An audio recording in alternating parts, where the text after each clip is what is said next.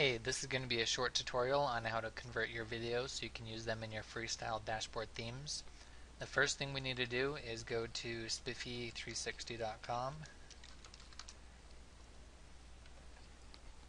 and then click on the link for the forums and scroll down to the Freestyle Dashboard section.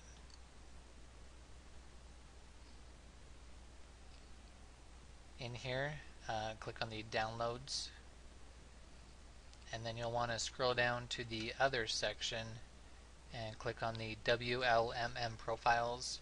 This is for the Windows Live Movie Maker. So let's go ahead and save those.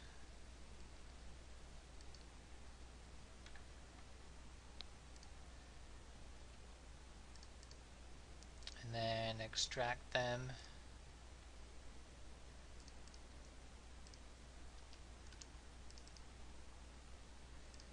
And then you want to take both of these and move them over to your Windows Live folder.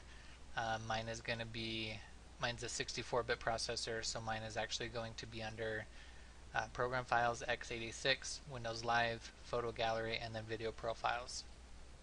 If you're on a 32-bit system, it should just be Program Files and then Windows Live, etc. So let's go ahead and move them into here.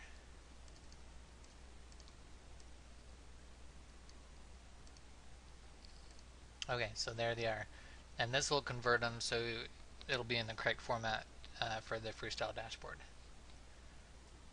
And we'll just drag a video in that we want to convert. Alright, from here, essentially all you need to do is click on the Save Movie and choose the backgrounds if you want it as a background video, and save. Okay, once that is done,